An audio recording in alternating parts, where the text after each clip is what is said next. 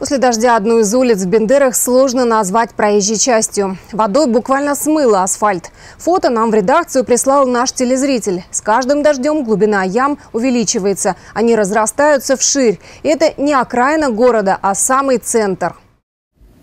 Улица Молдавская. Не проехать, не пройти. Автомобилисты этот участок стараются объезжать. А что делать неотложке, пожарному или другому спецтранспорту? Ситуацию усугубляют дожди.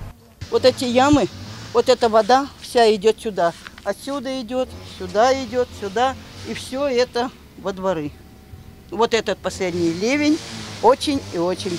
И тот предыдущий тоже заливает. А там вообще, когда там зимой, вот так лед намерзает. Скорая, мы все пенсионеры, скорая не может подъехать, она останавливается здесь на углу. Там к людям не может проехать, потому что там все вниз сходит.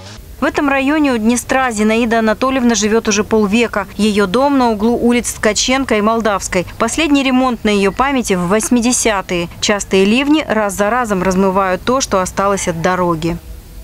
Город большой, денег не всегда хватает.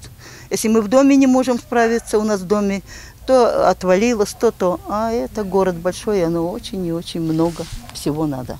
Постепенно сделают, конечно, постепенно. Сейчас вон там ремонтируют, там ремонтируют. Ну, молодцы, пока немножко заботятся, а там посмотрим. Жильцы ждут асфальтирования их улицы, тем более, что в республике есть планы по ремонту второстепенных дорог. Надеются на благосклонность погоды. Дожди временно берут паузу. Елена Леонтьева, Иван Зелинский, Бендерское телевидение.